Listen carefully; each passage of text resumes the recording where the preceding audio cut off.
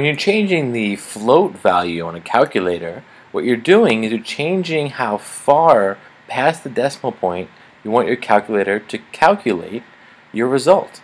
So here, if you notice, the float starts at 0 and goes all the way up to 9.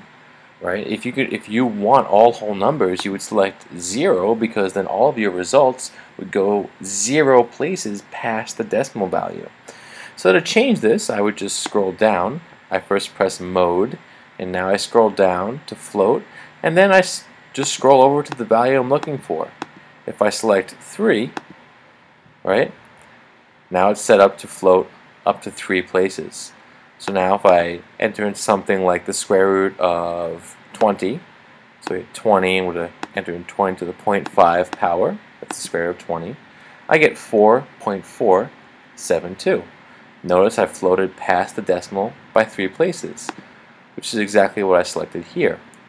If you don't change the float value and you enter in something like the square root of 20, what you're going to get is this right here. Notice the standard value is 1, 2, 3, 4, 5, 6, 7, 8, 9 places past the decimal.